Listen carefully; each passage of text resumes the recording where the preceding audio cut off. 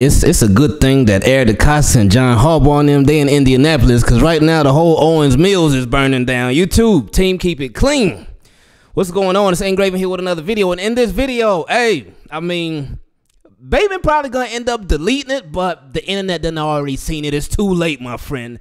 We still love you, and we appreciate the honesty. We always appreciate honesty around here. And Bateman, he let it be known. So, of course, we did the video earlier today.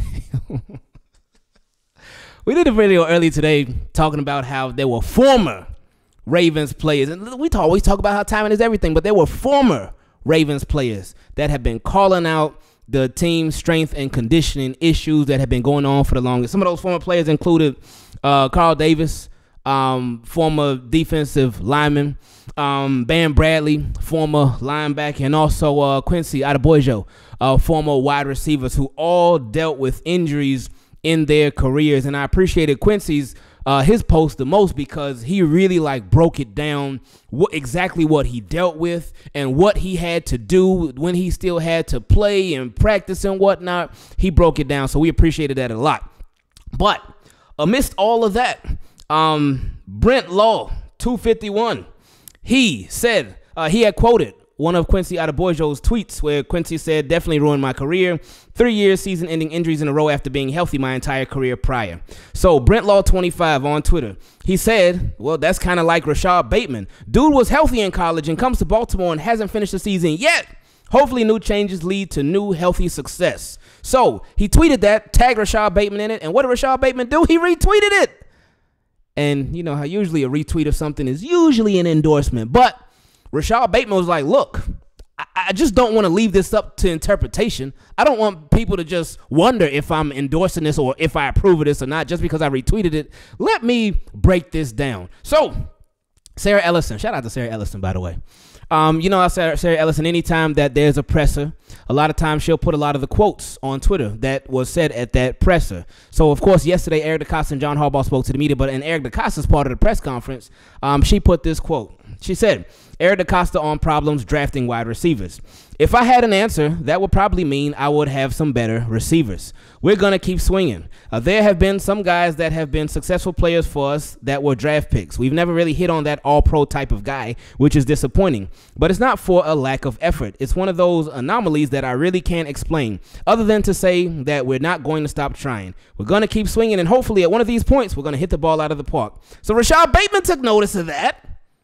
And Rashod Bateman quote tweeted that, and this is what Rashod Bateman said in a post that, again, it'll probably be deleted in a little while, but the internet done already seen it, big dog. And it's okay. I ain't got no problem with him tweeting it. But at the same time, we remember the last time Ravens had a receiver that was outspoken. Remember what happened to him? He was outspoken, got shipped off, even though he wanted to be shipped off.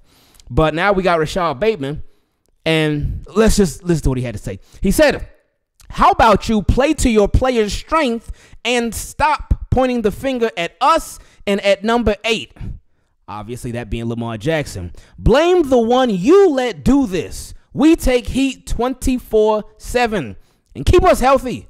Care about us and see what happened. Ain't no promises, though. Tired of y'all lying and capping on players for no reason. Ooh,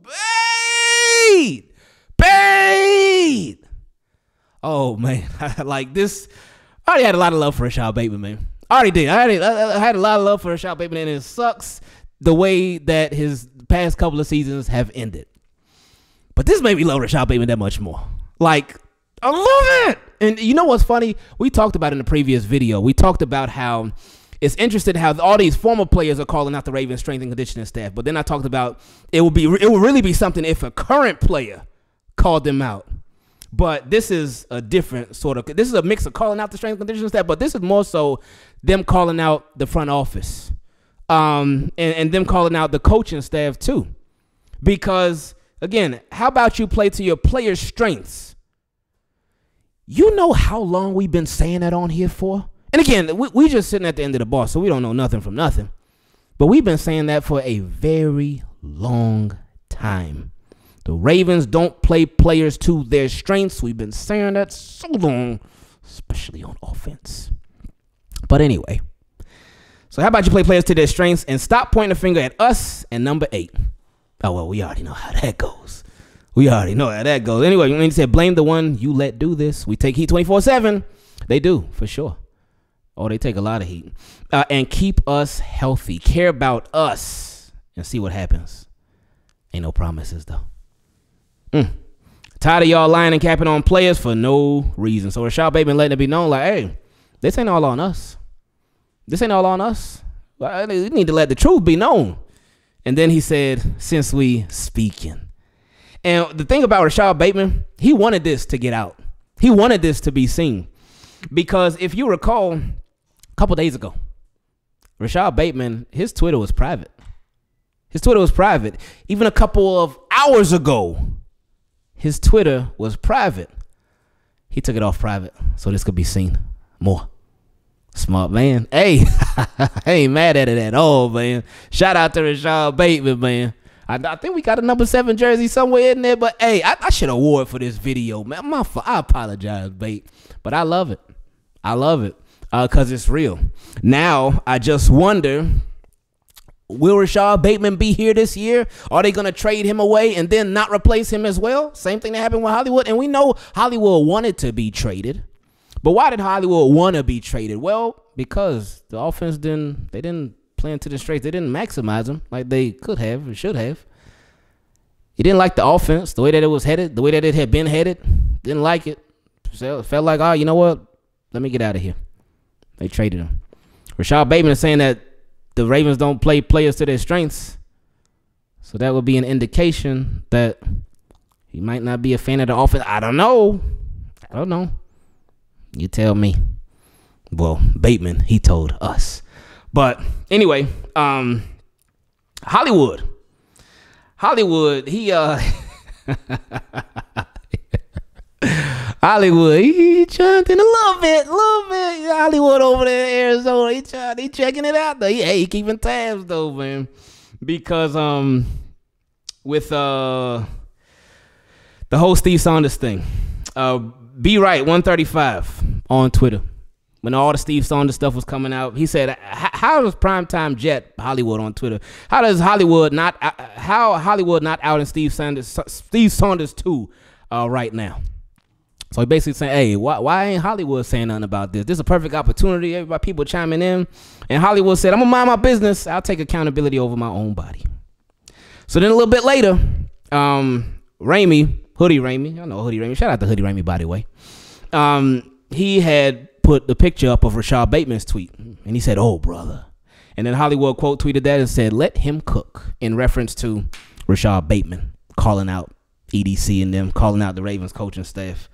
And then my guy Nick DeRula, he quote tweeted Hollywood and said, no, man, hold them folks accountable.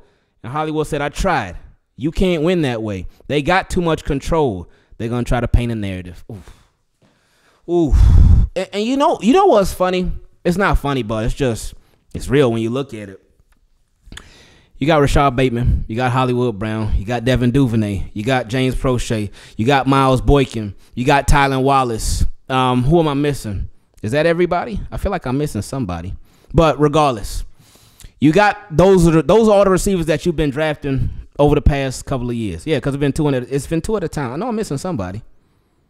It was Hollywood and Boykin. It was Duvernay and Prochet. Oh, did Wallace come in with Bateman? I don't even remember. Either way, all right. So forget all that. Don't even matter.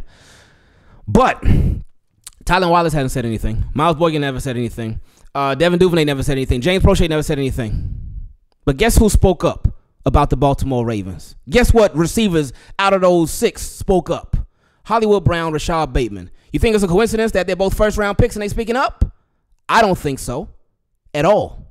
Because when you're a first-round pick, you have higher expectations. Not only placed on you, but you have higher expectations for yourself. Because you've obviously done everything in your power to become a first-round pick, get drafted in the first round of the draft when it's 7 rounds, 32 picks per round. That's a lot of people. But you made it in the top 32. That says a lot about everything that you did in your collegiate career. So obviously, especially as a first-round pick, really as any pick, even if you don't get drafted, you want to put on. But especially as a first-round pick, you want to show yourself. You really do. You want to show yourself, and you want to make the best of your career because, hey, look, I'm a first-rounder. I want to prove why I'm a first-rounder.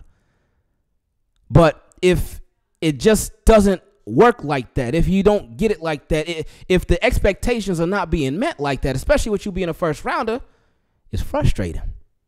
So I don't think it's a coincidence that out of the receivers that the Ravens have drafted recently, that it's these two that have been the ones to speak up.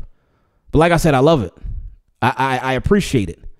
And because if you just sit there silent on something, especially something that's bothering you, and I'm not sure how Rashod Bateman may have tried to address it. Maybe, I don't know if he talked to them in private or whatnot. I don't know. But he did say he's tired of people lying and capping and just putting everything on the players and whatnot and letting it be known, hey, it's not just on the players.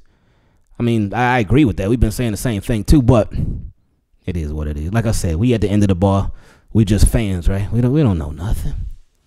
But yeah. So good thing them boys are in Indianapolis right now and not at Owens Mills.